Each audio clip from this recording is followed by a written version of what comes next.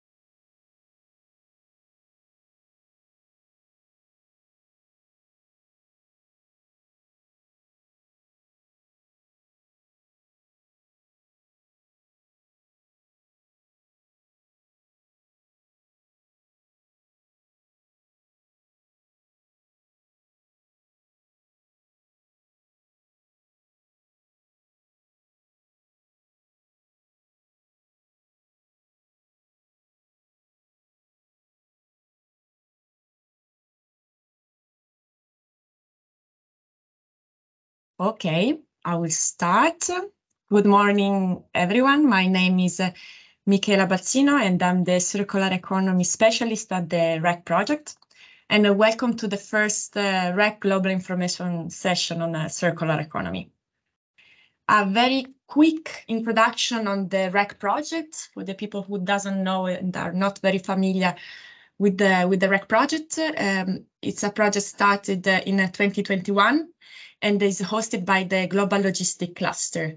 Our main goal is to support organizations to embed environmental sustainability in their operation with a focus on waste and greenhouse gas emission.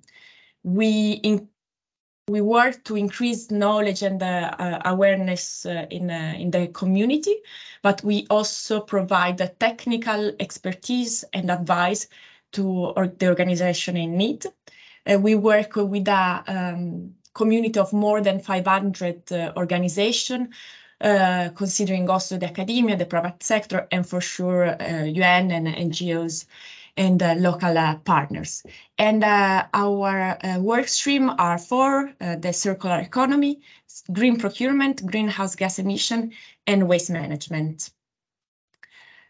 As mentioned, today is the first global info session on circular economy, the first one of 4. And the idea is that we will see together what the circular economy means and the different phases of the circular economy. Today, we'll see together what circular economy is and what means circular economy model, and we'll deep dive into the design and producing phase. And in 2024, we'll have other 3 sessions, and we will focus on the supply phase of the circular economy, on the end of life, so meaning reusing, repairing, refurbishing the products that we have in our supply chains. And then the 4th session will be more about communicating circular economy and engaging with the other stakeholders. Today, as mentioned, we'll see circular economy as a model and the several phases of the circular economy. We'll see together the benefits and the challenges, and we'll understand why it's so relevant for the humanitarian sector. And we'll focus on the design and production phase to design circular products. We'll have with us Ignazio Matteini from UNHCR to explain what they are doing in terms of circularity and in terms also of design of circular products.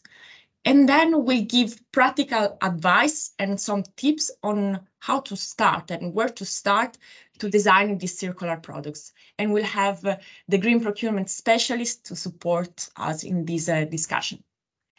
But let's start with a big definition. I know it's a little bit scary, and it's the only thing that we need to read together to better understand what we are talking about. So circular economy is a model of production and consumption which reduces material use. We design products and services to be less resource intensive. The circular economy model aimed to maintain the value of the products and materials for as long as possible by returning them into the value chain at the end of the use. This is done while minimizing the generation of waste, the greenhouse gas emission, pollution, and the negative impact on ecosystem. I know it's a little bit scary and it seems quite complex, But I think it's very useful to see these two graphs to understand very in deep what circular economy means. And we need to compare the linear economy model with the circular economy model. At the moment, our economy, the structure of our society is mainly structured around a linear economy approach. This means that we take resources, we extract raw material. With this material, we produce what we need, our products, our food, whatever. Then we use this, and then in the end, we simply dispose it. This approach and this model is very easy to apply, but it's quite clear that it's not sustainable in the long term, and it has a huge negative impact on the environment. At the beginning, when we extract material, also considering that these materials are not infinite, right? So at one point, this will be not possible. And also at the end of the process, when we dispose, we start to face a huge crisis in terms of waste management and all the products that we don't know how to manage at the end. On the other hand, there is the circular economy that provides a solution to this gap. The circular economy has the same phases, more or less, simply structured in a circular way. So again, we extract material at the beginning, we design and we produce the products that we need, we supply it, and then there is the end of life, where we reuse it, repair it, refurbish, remanufacture, repurpose, and so on, and recycle, and we introduce again in the same circle. These help us to, for sure, reduce the negative impact that we mentioned before, talking about greenhouse gas emission, talking about waste management produced at the end, or also in the impact on the ecosystems. But also we retain the same value, the same object, and this is also sustainable on the economical side.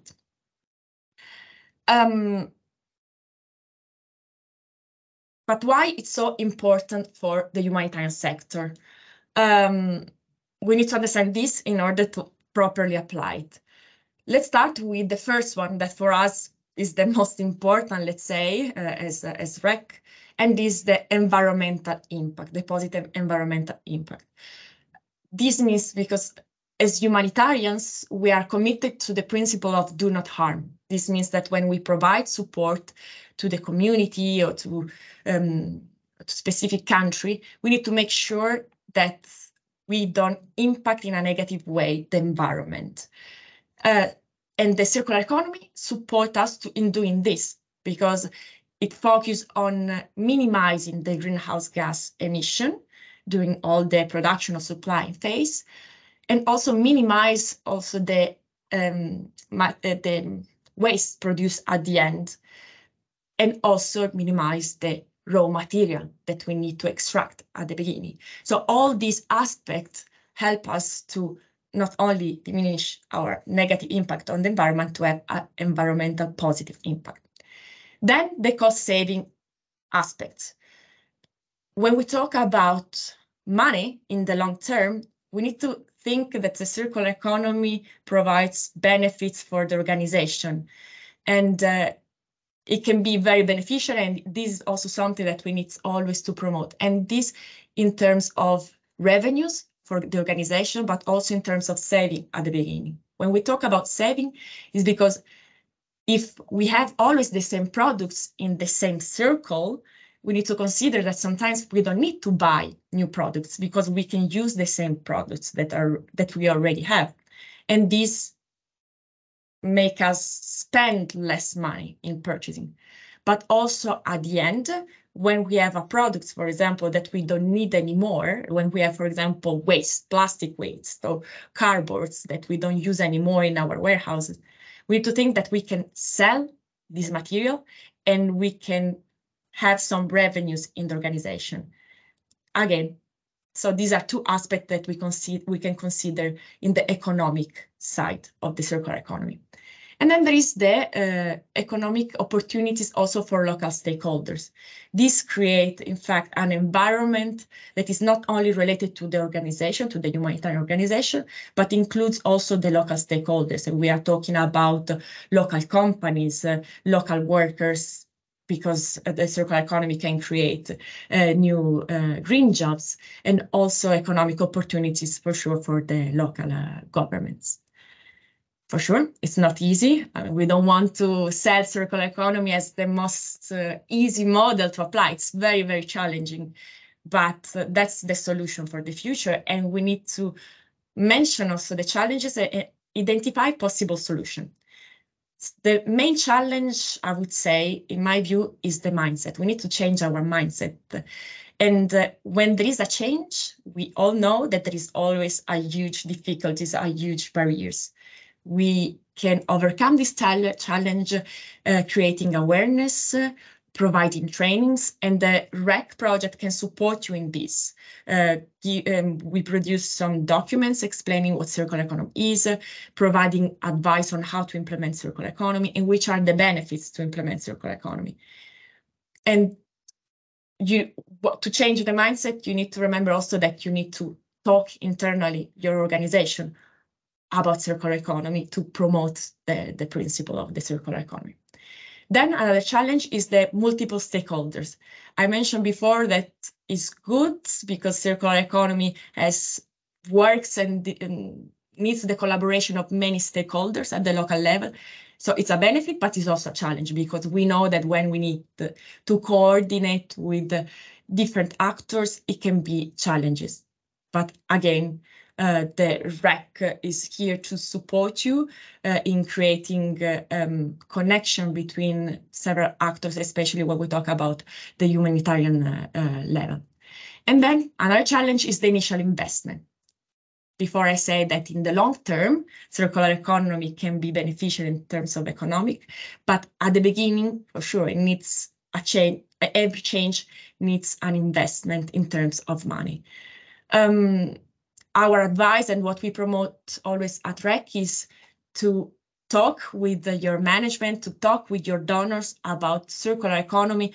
And when you have a project that you want to implement related to sustainability and related to circular economy, always mention that at the moment, for example, the donors are extremely interested in implementing, in funding and providing support to implement projects related to this topic. So don't be shy and share this with your donors, with your management. That can be sometimes also supportive. But now I would like to deep down a little bit more on one of the phases. I hope that more or less the idea of circular economy is clear. If it's not, don't worry. You can ask me a question at the end of the session, or you can put it in the chat box. But let's deep dive in the designing phase and in the producing phase. Because when we talk about circular economy, we need to think that we need to implement circular economy not only at the end, when we have huge amount of waste in our warehouses and we don't know what to do, and we are thinking about reusing, repairing, refurbishing. Yeah, that's a solution, but we need to start about circular economy at the beginning, when we purchase and we design what to purchase. And for this, it's so important to start at this point. I will stop here, and I would like to give the floor to Ignazio Matteini from UNHCR, who has a lot of experience in this, in circular models and circular approaches, and in the designing of circular models. Ignazio, are you with us? Thank you very much. I don't know if you can hear me properly. Yeah, we can. Okay, thank you very much for this opportunity. And talking about circular economy is an invitation I couldn't resist. So thanks for this opportunity. And I support all what you have said so far. And more than mindset, I would call it also culture. So it's a culture of sustainable supply to change the current mindset and to make a new one. In doing this, I will try to tell the experience of UNHCR very pretty quickly, and also arrive to what is today. I mean, I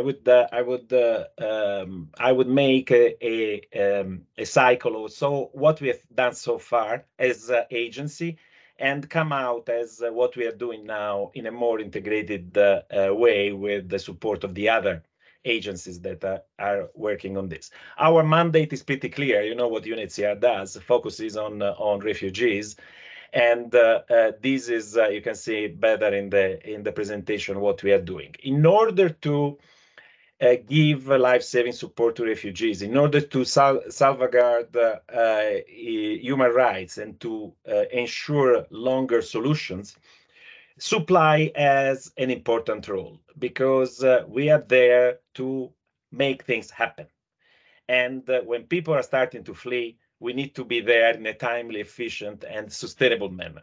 Sustainability now is embedded in our own way of doing. Next, please. To ensure sustainability, we had to look at our carbon footprint. We started counting, and we made several interesting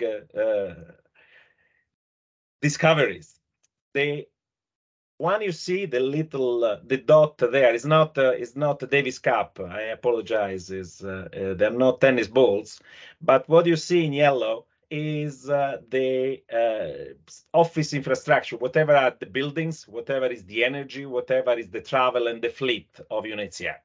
That is what is called Scope 1 and Scope 2 in terms of CO2. And that is managed by Green in the Blue. So this is much more looking at yourself in the mirror and to see what you as an organization have as a carbon footprint. And that in 22 last year was 52 kilotons. Next, please. Then if you look at the supply, you realize that the ball is much bigger. We counted it, and last year was 450 kilotons. So it's not only core relief items, but also the other items that we distribute with the transport and storage and warehouse.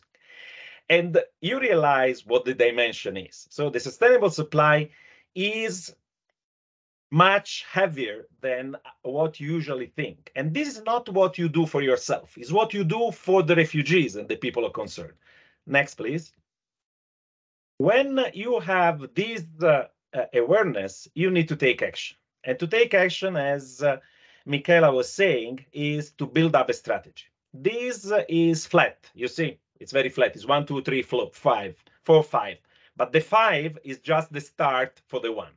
So look, in order to have an end-to-end, you need to start with the planning and the design, move toward the market shaping and the sustainable sourcing, focus on the procurement, and then look at the logistical inventory in order to open the floor for the starting again and having a life cycle approach to the quality management. So all these are steps that we have identified.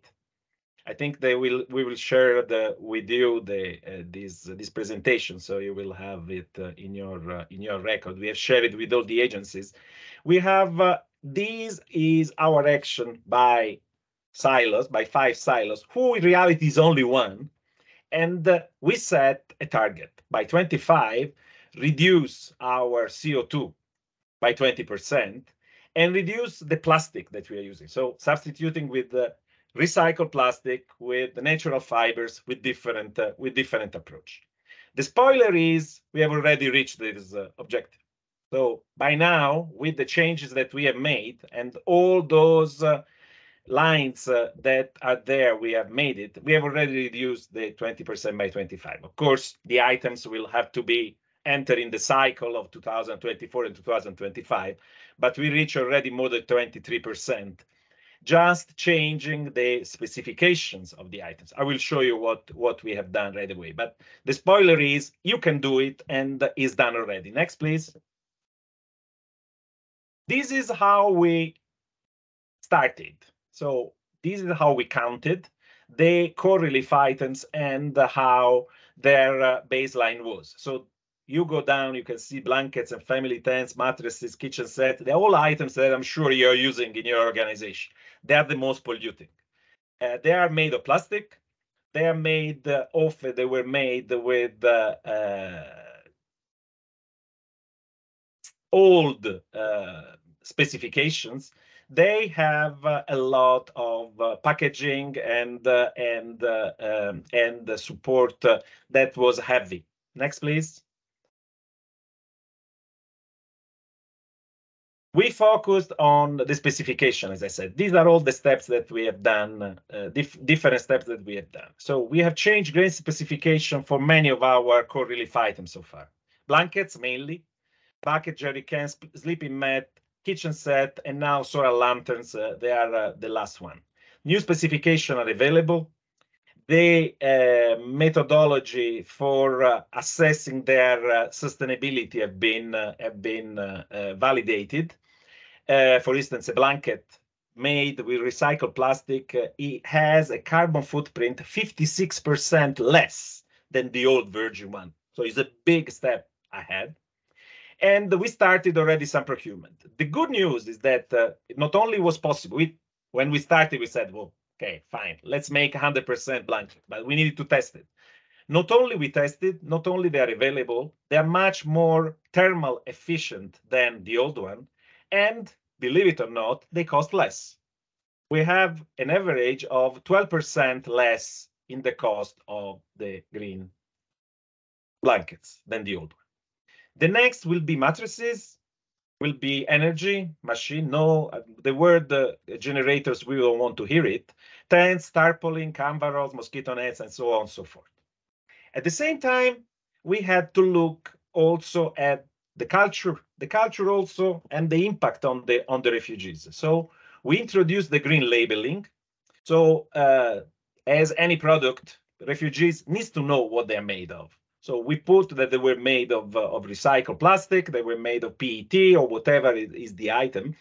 And we engage the refugees in recycling them. So the perspective is to make the end user aware of what an item is and to make it a factor of change in the recycling, reuse, and for the future of the item. The last one here is the warehousing. So we have installed green boxes. We are making an assessment to see how the waste management in the warehouses can be improved and how we can improve the packaging. Next, please. And in doing this, we have tested with the refugees. We went back to them. We got their feedback. And we made a comparative analysis, I mentioned before, of each item in terms of carbon emissions. The next step is, because many of our production is in Southeast Asia, change also the source of and the geographical based of the items that we are buying. So the proximity, reducing the transport, reducing the distance. And the last one is the waste management. So always looking at an item before it's produced, after is delivered, as waste. Waste is a negative word in our world, but is exactly the opposite. Everything can become input if is properly disposed and properly reused. So mapping the best practices and looking at the potential suppliers was very difficult at the beginning, because everybody was telling us, oh, there is not enough recycled plastic available, it's more expensive, 50%, and so on. Reality showed that that is not the case. Next, please. The other thing we did together with the joint initiative is also about the packaging and the compression. Blankets, we managed to compress to 60% rate, and we are using a mix of materials in the secondary packing and experience it. For instance, kitchen sets into recycled food grade buckets, and things are really interesting.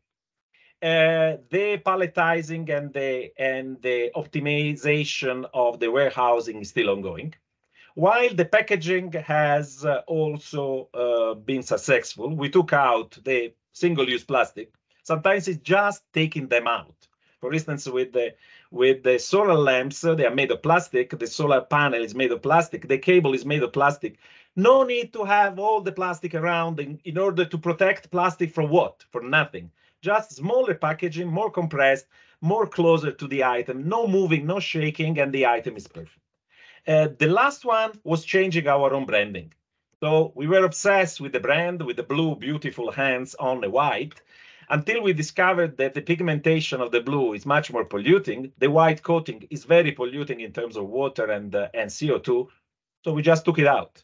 Its packaging can be recycled cardboard, natural color, recycle, and black ink or a press stamp. Done, finished. Next.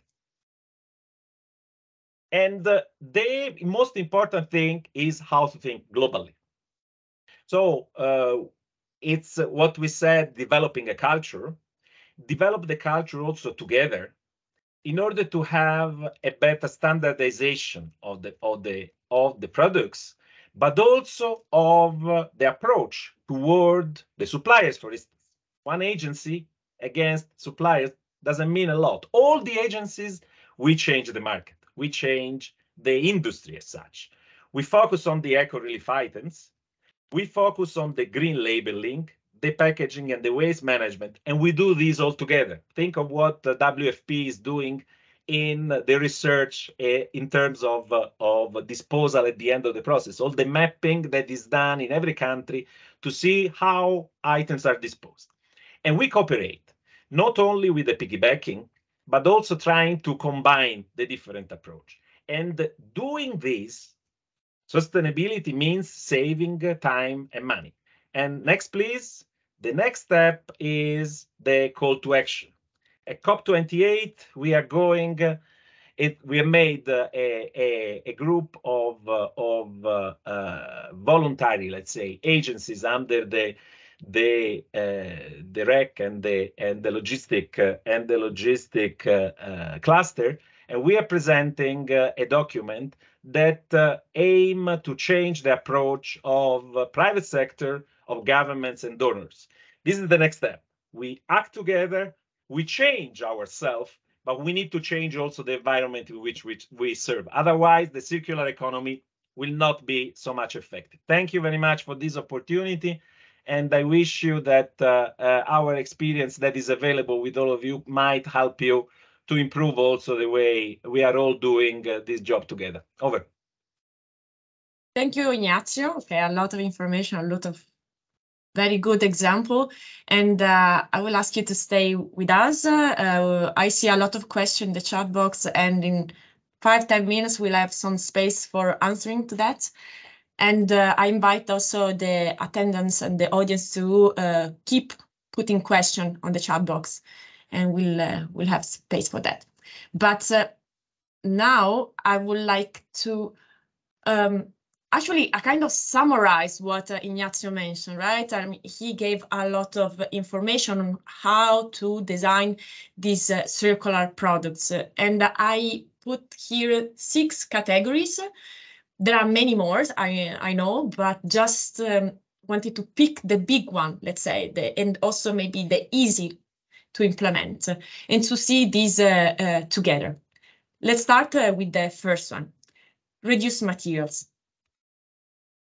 First of all, also something that I didn't mention is that I think it's also very important to understand that to redesign products in a circular way, we don't need to be designer. We don't have to have master in designing. We can simply start from very small steps together with the suppliers, together with the other organization, asking each other how to approach a specific issue. So it's doable and it's not so difficult as it looks like. So going back to reduce materials. Actually, I put an example of UNHCR because I think it's very easy to understand the impact they can have. These things of cardboards. Before, the cardboards were white and blue, and they found out simply that could be brown with the black ink. Those inks can have a huge impact on the environment, and they are not really needed. This is just an example, but we can think about so many other materials. When we talk about products, we can make the plastic thinner or the cardboards thinner, always thinking about to maintain the quality of the product and durability, absolutely. But there is always a kind of balance between reducing materials and maintaining the quality high. Making some products smaller. Sometimes we don't realize that we don't need big products, but a smaller, actually, it's exactly the same for us or for the beneficiary that we serve. So these small things that can have an impact. Second area that I would like to mention, reduce packaging. Again, Ignazio already mentioned it. And here I just want to repeat and give quick tip. So first of all, removing packaging that is not needed. Here we can see a hygiene kit from UNFPA. And we see many items, and in each item has a single-use plastic bag that is totally not necessary. Maybe, yes, there are a few items where the plastic is required, but for the others, there are flip-flopping plastic, which is the need there. And this can be a very simple step to put in the specification, asking remove single plastic bag. And it can have a big impact. Again, we don't need to be designer. We simply need to adopt these small tips. And also avoiding packaging that is not recyclable, and maybe adopting also packaging that is reusable. I'm thinking about, I don't know, plastic pallets versus wooden pallets. Plastic pallets can be reused over and over again. Now there are more and more solutions of packaging that can be used and through reverse logistics use again. Another area, use secondary and recyclable materials. These two areas, let's say, are included in this category. So the first one, use secondary materials. This means that we can use materials that are not virgin, especially when we talk about plastic, when we talk about paper. We can produce the same products with a percentage of recycled plastic and a percentage of virgin plastic. Depends also, always what I want you to keep in mind, that we don't need to impact the quality of the product, otherwise it doesn't make sense. We need always to maintain the same quality and always to find the right balance between this consideration. And then there is the second category, that is recyclable material. So we need to use recycled materials to produce our products and to make sure that our products then is again recyclable. This means that in the same product, when we design a product, we need to ask to don't use 10 different kinds of materials, metals or laminates or plastic together. We need to try to have less material in the same product in order that then when we want to recycle, it's easy to dismantle and it's easy to recycle. And also the material needs to be recyclable. I know that it seems confusing with all these recyclable, recycling. But again, if you have questions, let me know at the end of the session. Another category, avoid hazardous and harmful material. Sometimes we don't even realize, but in our products, there are a lot of materials, a lot of products that can be very dangerous for the environment. And again, that maybe sometimes are not needed. And thinking again about the ink that we mentioned before, it's the inks have huge impact on the environment. And again, are needed or not? That is a question that we need to ask ourselves when designing and purchasing a new products. For this, we have the eco-labeling that can be very helpful for us and can guide us on which are the materials that are harmful or not, and can support us in designing better a specific product. Then we have design for durability, and this is what I was mentioning before. In all these categories, when we design a product, we need to make sure always that the product is strong, is durable, and it can stay with us. It can be used for a very long period of time. So we need to make sure that the material is strong enough, that there are not a lot of fragile area in the material, and we need to make sure that the materials are not, cheap. For example, this, I think that all of us bought already maybe something cheaper, but was for sure not very durable. After two days, it broke. And this is the perfect example. We need to make sure that maybe we buy maybe something a little bit more expensive, but it can have a longer lifespan. And then the last category, that is collaborate with supplier.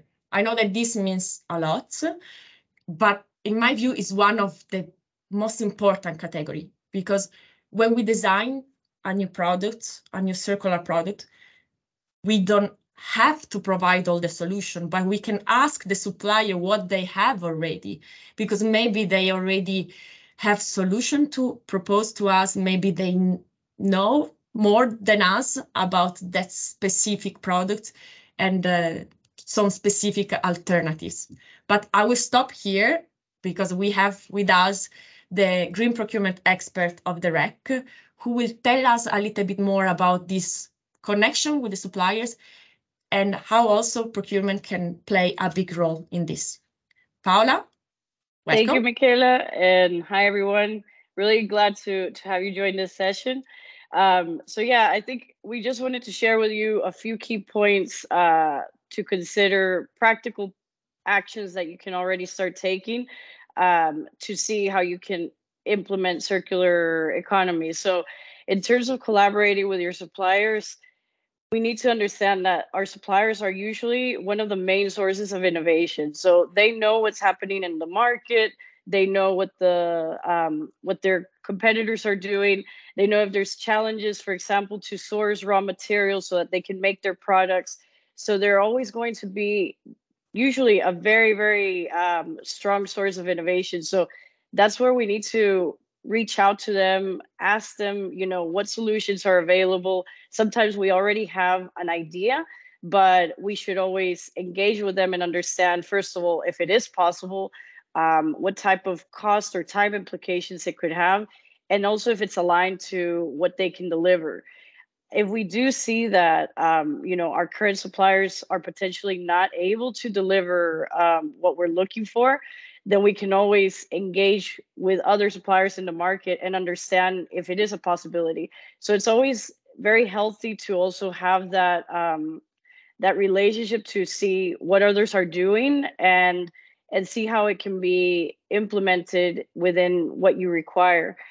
Then the next point as well is understanding your supplier's supply chain. So you need to know where they are buying from. So for example, if you're working with a supplier that's producing locally, but then they're also importing a lot of raw materials, then that will have an impact in your emissions. So you need to understand how they work, and then also how their production line works, because that can be a space where you can identify solutions. So for example, if you're looking to change something that requires a mold to produce it, so if it's some container of let's say a plastic container of some type, but it actually requires a mold, and then you decide that you want to make a change in the way that container is, then that would probably be an investment for the supplier to be able to produce it. So those are considerations that you need to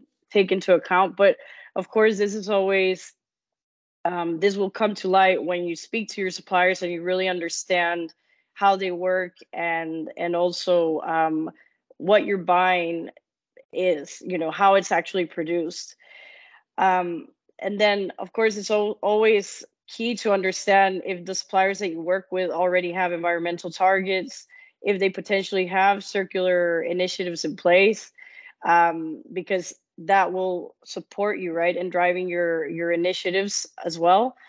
And it also takes me to my fourth point, where in some case, we can see that organizations are working with the suppliers to build their capability. So you need to understand where they are to see if they need any type of support as well to build that capability. So you can get a sense of how mature or not they are within the space. If you're working with a supplier that maybe has not even started, but you are in a situation where you need to keep working with them, then it's about, working as a collaboration for that. And then in addition to that, if you definitely see that your suppliers are not able to do it, or they don't want to commit, or they're just not incentivized in moving, sustainability initiatives, then that's where you do need to assess the market and see what else there is out there and who's actually looking to be aligned to your targets. So those are just like a few, a few points. I mean, within supplier engagement and green procurement, obviously there's a bunch of different other challenges and situations, but yeah, we just wanted to give you high level these points. There's also maybe just something more practical for you to access. There are some, there is a resource available, which is called the Chancery Lane Project. And they actually have different types of clauses that you could consider for agreements which are related to sustainability. So this slide, I just put here like a snapshot. They have like circular economy clauses as well. And when we share the slides, this has a link. So you can also access their website and see in more detail like what proposed contractual clauses they have on that. But yeah, thank you, everyone. If you have questions, please let me know. Thank you, Paola. And thanks also for this practical advice when we talk about collaborating with suppliers. And I'm also very curious to hear from Ignacio about his relationship with the suppliers in this designing these new products. But before jumping to question, I would like just to have a quick Menti. If you can connect menti.com, and here there is the link, because as WREC, we want always to hear from you, which is your experience, which are your initiatives in your organization, and which are also your needs. That it's very important.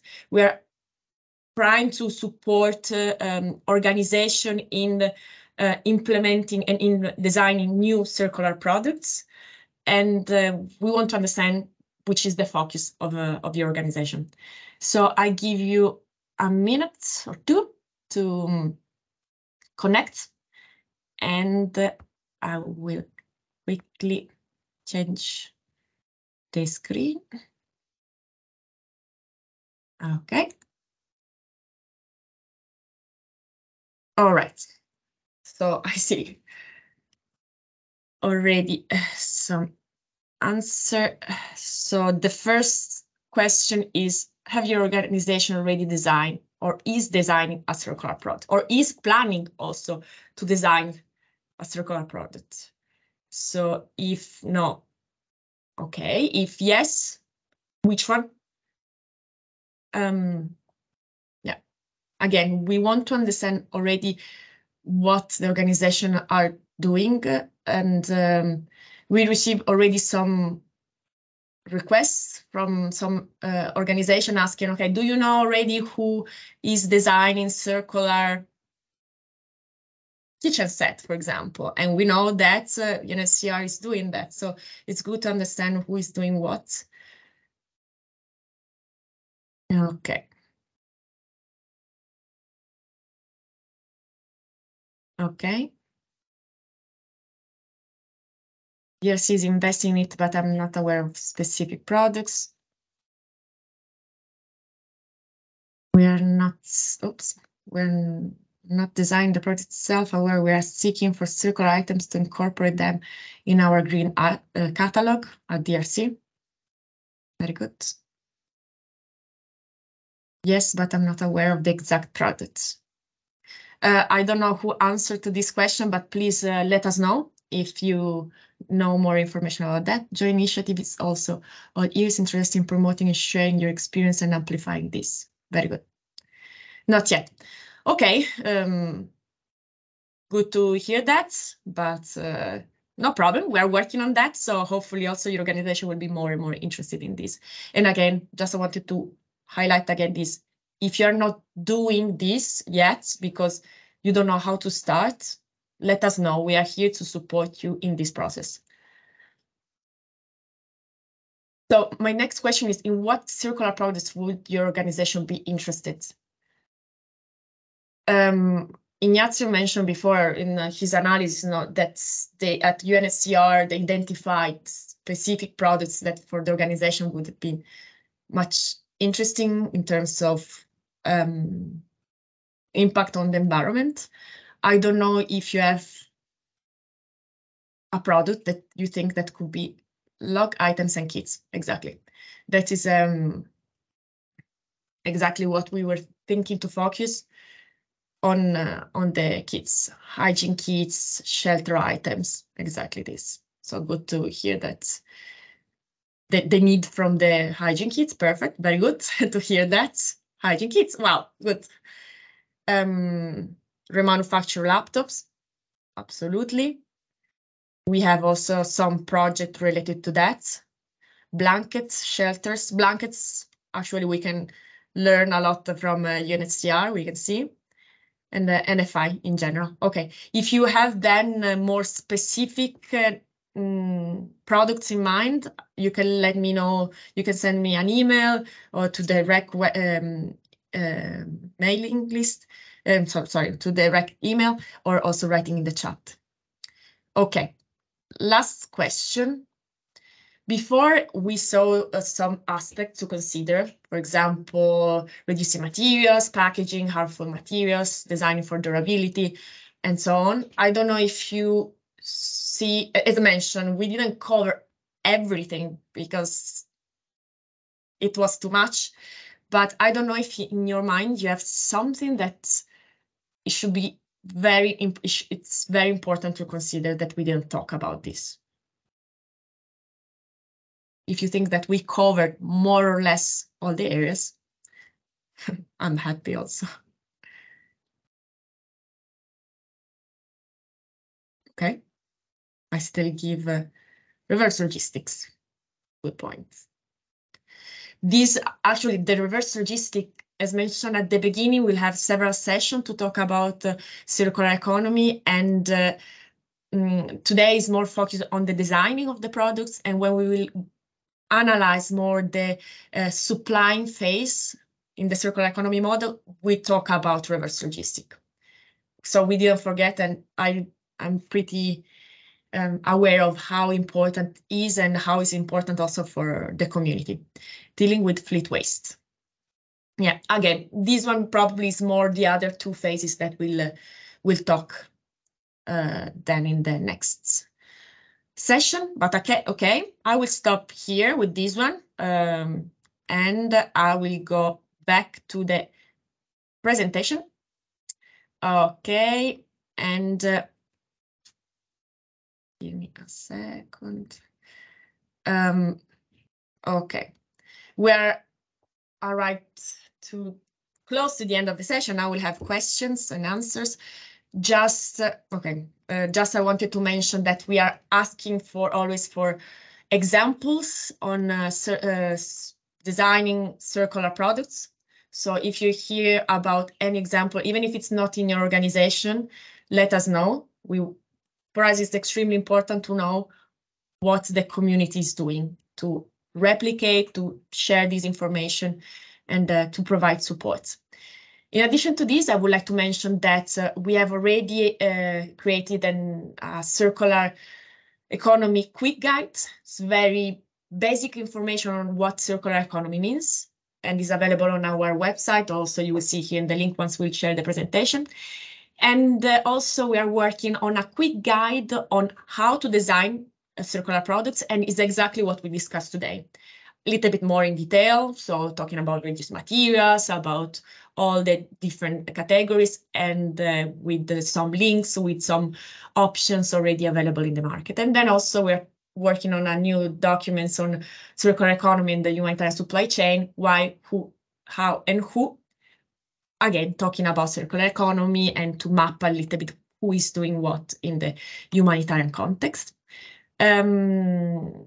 But yes, in the end, just wanted to mention that we will share the presentation. There will be an NFR of this session that will be shared with all of you. But now I think it's time for questions. I saw that there are quite a few in the chat box. Actually, maybe jumping in, Mick, I am reading through the chat. Maybe in chronological order, there was a question for Ignazio from Greece. What is your advice to NGOs with less purchasing power than UNHCR to approach this? What are the low-hanging fruits?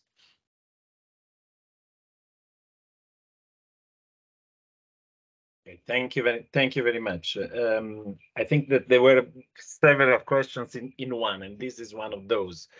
The advice is start from, as we did, from the biggest polluters for your case and come down. So deal first with this the biggest issue. Also consider that some of the items, like I didn't talk about the plastic sheeting, but plastic sheeting is under a huge review now, technical review. The results will be ready at the end of the year. It was UNHCR, ICRC, and IFRC. And we have tested these new layers. Is a completely different approach. 20% less overall plastic, 20% recycled plastic, durability more than 5 years. I think it will be the super plastic sheeting. So there are items that are developed together. The second issue is the system, acting as a system. Red Cross has made the catalog. We also have the specification. Look there, their items are available. Their definition, which are set, are all there. Let's be an industry. I insist a lot when we discuss in all these meetings. We are an industry. We are buying from the same suppliers, and we are there also to educate the suppliers. Another example that you were referring, the solar lamp. The solar lamp, the day we said it should be smaller and it should be with recycled plastic, the suppliers were coming and saying, oh, we have this, oh, we have that, we could do this, what do you think about that? When we said the right to repair, when introduced the concept of right to repair, the special screws disappeared immediately. So they all came with the normal screw. They all came with the solution how to host into the solar lantern the actual space for the electronics and the actual space for the lamp. So suppliers listen because they know that they depend on us for the business. So our joint call, the first call is for the private sector, which means those who are there innovating, producing, and offering items on the market. So it's extremely important to be focused on that in a consolidated way. Over. Thank you, Ignazio. Fra, do you want to go through the questions? Yes. Well, there are other questions for Ignazio, but I guess that they're all kind of linked to his answer. So how did you work with your suppliers to avoid cost increases? If I can just complement on this question, how did you work with your suppliers in general? Okay, did you keep the same? You can't arrive to the suppliers not knowing the offer. So we went into the index of the recycled plastic. We assessed the prices, and every time they were telling us, oh, it will cost more, we were telling them, sorry, it will cost less. When they were telling us, oh, this is not possible, it was always, how is not possible? Other suppliers are doing it. So we, in some way, acted as an industry against another industry. That was the point. And at the end, they are competing among themselves. So this is something that we need to keep into our mind. They're not by themselves sustainable. They're not by themselves humanitarian. We are the humanitarian. So it's our interest that the items are less polluting, they cost less, they're more efficient. So they will adapt to our demand in order to get the product. But we need to be clear on what we need, and that is the most important part. I also saw a question about the green boxes. Green boxes are just electronic device to count how much electricity you use. This goes into the picture. It's counting, being able to see the difference between a linear product and a product in the chain. Is also a matter of LCA, of life cycle. So they are the same item that is produced with coal energy is different from something that is produced with renewable energy, with solar or with hydraulic renewable energy. So the item itself looks the same, but actually has a completely different impact in terms of CO2 and in terms of plastic. Thank you, Ignazio. And yeah, this is a message that resonated also at the EAS conference in Catherine and myself attended, and actually the private sector was the main stakeholder, and we were passing the message that the humanitarians need to come with asks to the private sector, and the private sector should actually eventually comply with that, because in the end we should start setting the bar for what we demand to suppliers. I see that Leila from DRC had a question about hygiene kits. I'm not sure, Leila, if you are here, if you want to take the floor quickly. Yes, sure. Hi, everyone.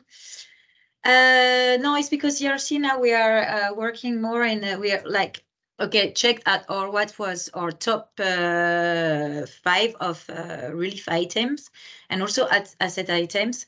And so now we are working into it. And one of them is like the hygiene kit. So we know that they have providers already that can facilitate with these period pads that are reusable and also tested for non-bacteria, and the same for the nappies and probably other items. So we would like to compile and we would like to design a full hygiene kit that is with, I mean, maybe 70% of the product there are recyclable or reusable, who are just biodegradable like soap. And so I would like to know, because I see in your action plan that you mentioned that you will work on this initiative as well. Did you do already something? And if the case, can we work together, or if other organizations today or other agencies are here, if they are working on the same topic, then maybe it would be nice that we can collaborate on this one and seek also together for a partnership, etc. And that was for Ignazio. Okay, 2 things. One is that UN, oh, I forgot. I'm trying to, I'm with acronyms. Okay, there are 2 UN agencies who are working very closely on those items. And a lot of work is done on the reusable, menstrual cups, on the different kind of nappies that can be used. So look into the reproductive health. I think there are developments, and they will be available soon.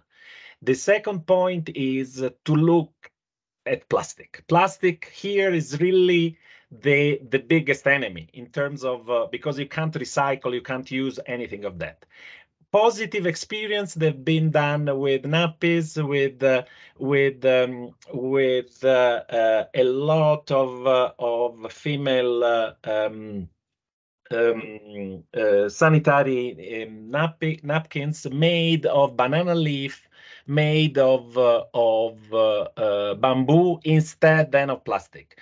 Fully 100% recyclable, and also becoming fertilizers when disposed in the right way. The issue is the cost. So what is the kind of market is for that? And is the humanitarian only the only one, or it should be the overall industry that should move in that direction? So until we have not moved full in that direction, will be always an issue of price, and the price in those items is really high.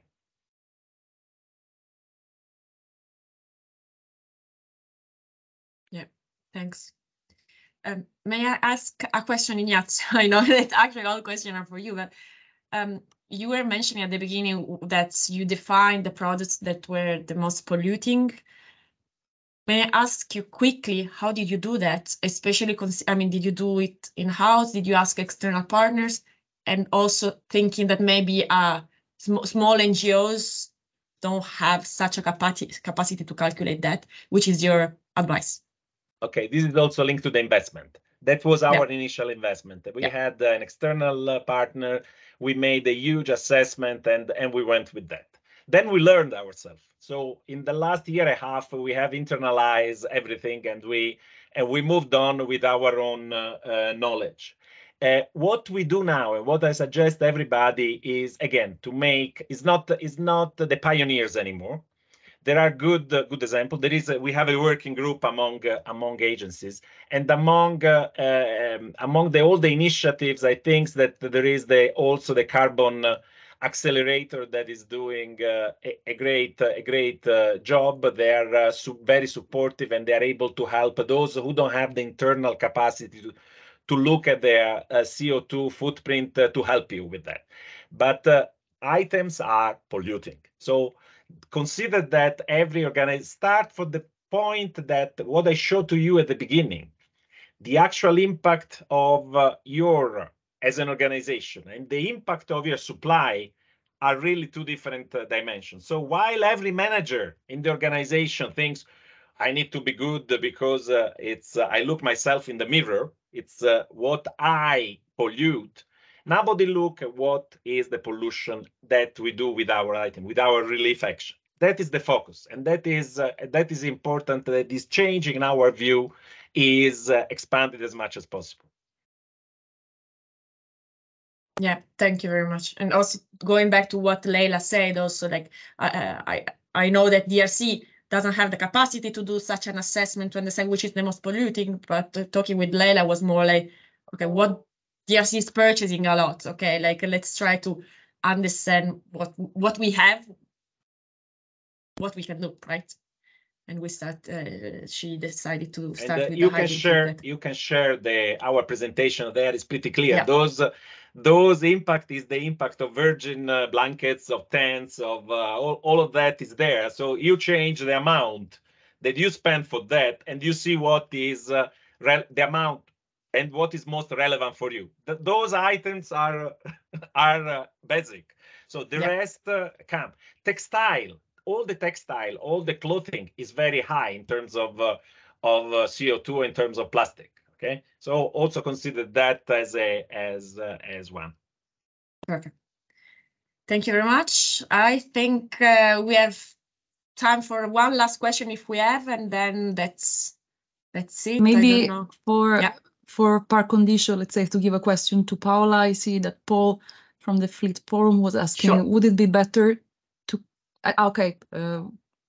Paola, would it be better to collaborate with local suppliers to transition them to circular solutions than to work with an international supplier who is able to already offer circular solutions?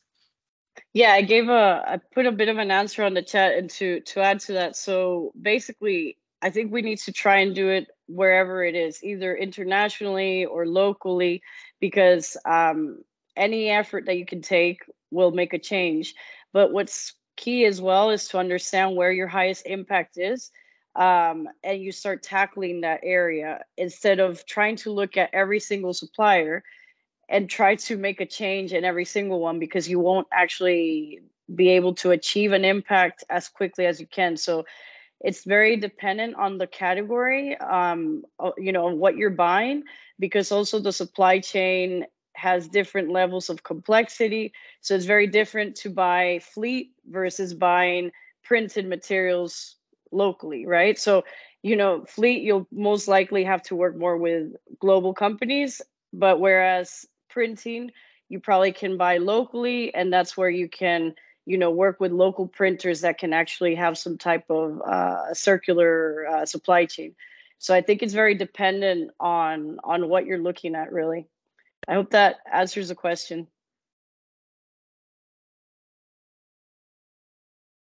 Thank you very much, Paola. And I think we need to close here the session, but please let us know if you have additional questions, doubts, or you need support. As we always mention, we are here at WREC to support you and to share information and good practices. Here you see the email of WREC, so please reach out to us there. And yes, you will receive again the presentation, NFR of the session, and see you in 2024 for the next session on circular economy. Thanks, Ignazio, for sharing your expertise with us, and Paola as well. And I wish you a very good day and week. Thank you. Bye. Thank you. Have a good day.